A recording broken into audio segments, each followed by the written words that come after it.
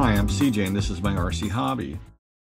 I ended up recovering several large sections of the wing and completely recovering both ailerons. I really did not like the tape hinges. It's a very stiff tape. It's very hard to get a good range of motion. The servos always seem to be fighting against it. I ended up peeling that stuff off completely, and I used Dubro hinge tape, which worked very nicely.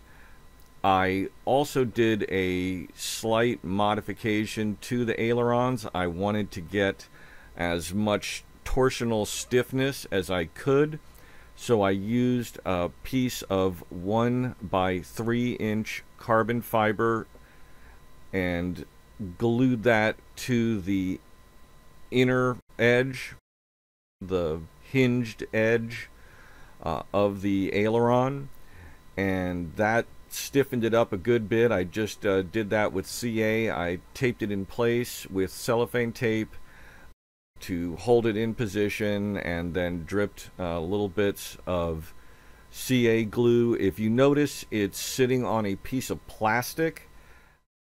That is just a plastic bag. Over the years, I found that this out a very long time ago, and it's not used in this case. This is just a plastic bag, but the clear plastic film on the back of monocoat, solar coat, etc., that stuff tends to be fairly impervious to almost any kind of adhesive. So I save that backing and use it when I need to lay up a wing or do any kind of gluing that's going to involve lining up multiple pieces and putting them together, and I don't want them to stick to the surface. Some people use wax paper, other items. I find that the plastic works really well. If you look closely in this image and in the following image, you'll notice T-pins that are holding the aileron in place on a cardboard box, and also T-pins that are in the space between the wing and the aileron. This is how I set up the taping, at least the initial tape, on the underside of the wing and aileron for the tape hinge. This pin setup keeps a certain amount of space equidistant along the length of that half of the wing, so that the aileron is a fixed gap away. In some places I used 2 T-pins to get a little more gap, and then I laid down pieces of tape. I didn't tape the entire length, it just wasn't necessary. I found I got a very nice effect with, I think, about 5 or 6 1 inch wide tape hinges. That turned out quite well. It gives a very free motion, but there's no play or up and down movement.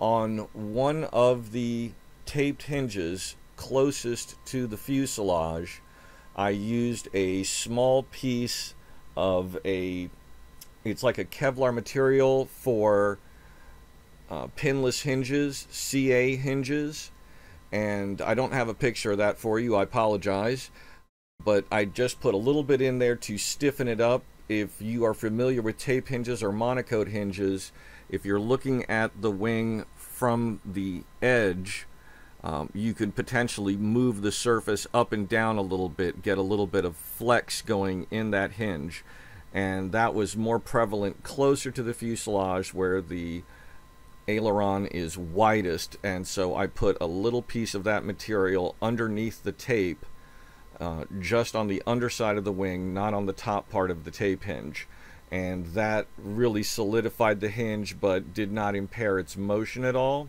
These are just a few little tricks and tips I'm trying to give you. Another thing I wanted to touch on is the canopy. You can see it here already prepped and glued.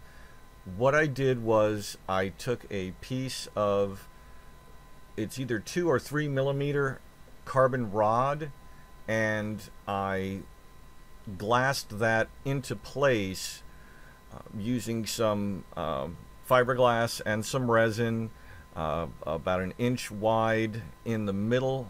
It's just one long piece of carbon rod that overhangs either end of the hatch by about 3/8 to 1/2 an inch, and it's glued in the middle so it can flex at either end along the length.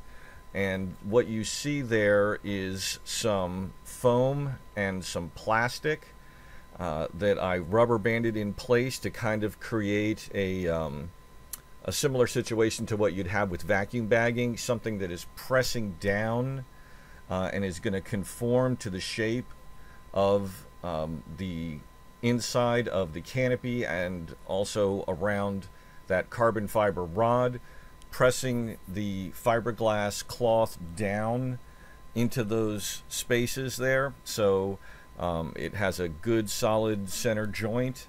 And then to put the canopy on, you just slide one of those ends in either from the front or the back. You slide it further forward or back than necessary, and then drop the other side in and center it out and align it up with the grooves on the fuselage, and it stays solid. It's not going anywhere. It's a nice system.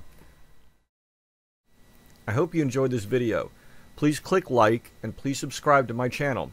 If you click the bell icon, you'll receive notifications every time I launch a new video. Thank you for watching.